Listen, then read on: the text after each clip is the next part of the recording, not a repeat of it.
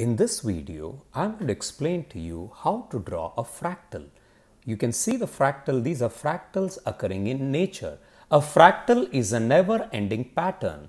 Fractals are infinitely complex patterns that are self-similar across different scales. Can you see the self-similar? In this, the fern tree, it occurs in nature, it occurs in broccoli, for example, in some vegetables, in some mollusks like snails. These are all patterns which are called fractals.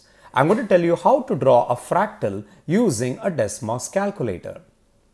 So take your Desmos calculator and start typing f of z. So look at this pattern. I'm going to tell you how to develop this pattern.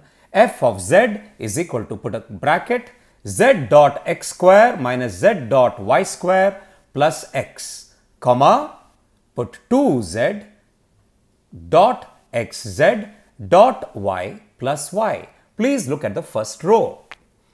So that is the general function f of z. Then we are going to take d of z. d of z is equal to the square root of zx square plus zy square.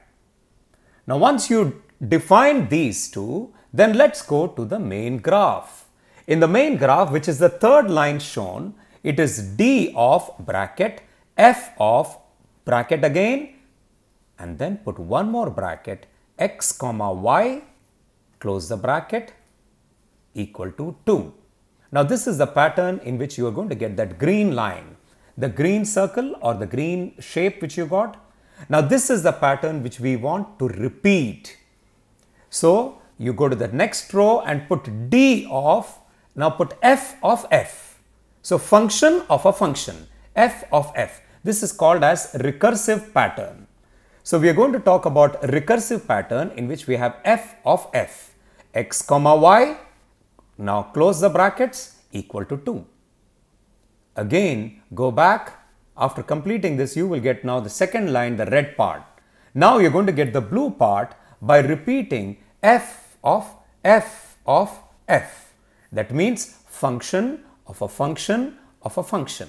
How many functions now? 3 functions. You may do this process endlessly. This is called as a recursive approach. So fractal is a rough or a fragmented geometric shape that can be split into parts, each of which is a reduced size copy of the whole. A reduced size copy of the whole, a property called as self-similarity. The term fractal was coined by a mathematician called Mandelbrot. Mandelbrot, it is spelled Mandelbrot in 1975, and was derived from the Latin fractus. Fractus means broken or fractured. So mathematical fractal is based on an equation that undergoes iteration.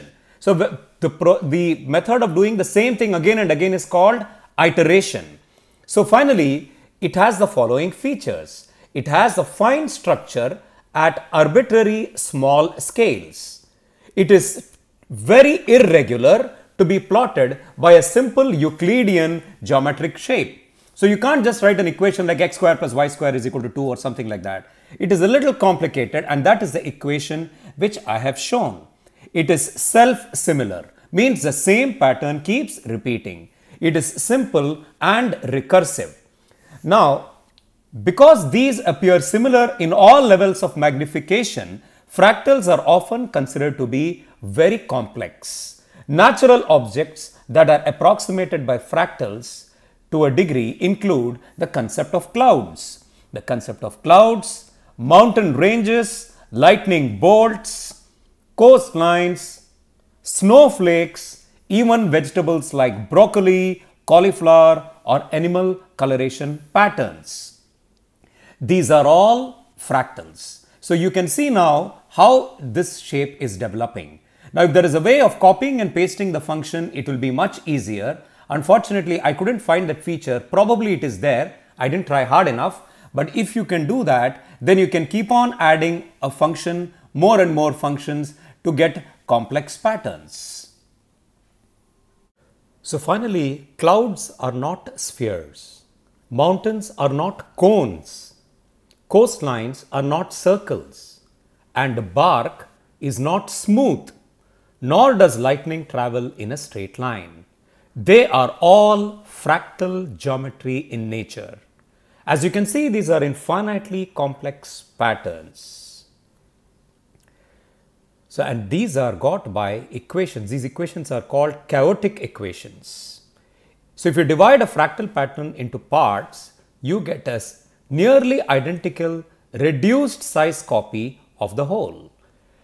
The mathematical beauty of fractals is that infinite complexity is formed with relatively simple equations.